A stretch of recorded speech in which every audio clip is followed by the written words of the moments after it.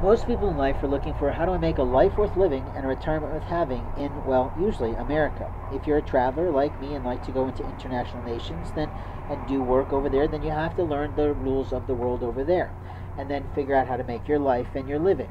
But here in America, there are 3 L's that are really important to our living conditions. And those living conditions are totally controlled basically by those L's. The first thing is our laws. We have constitutional laws.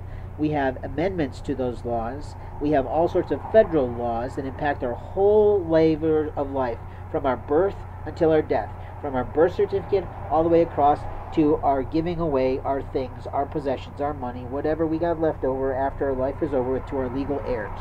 Those are the laws. On top of that, we of course have our liberties. Our liberties are what we do in the freedom of America.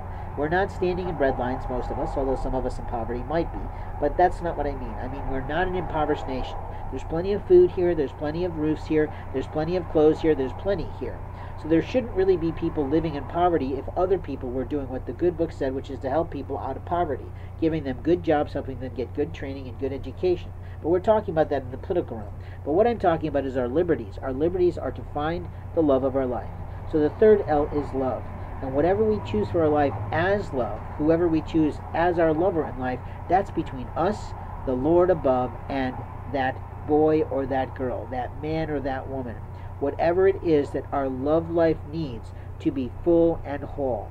You see, Maslow's hierarchy of needs are pretty straightforward, right? You need to sleep, you need to eat, you need to poop, and you need to self-actualize. But the fourth one in there before self-actualization in some sort of work is sexuality. And that's the truth.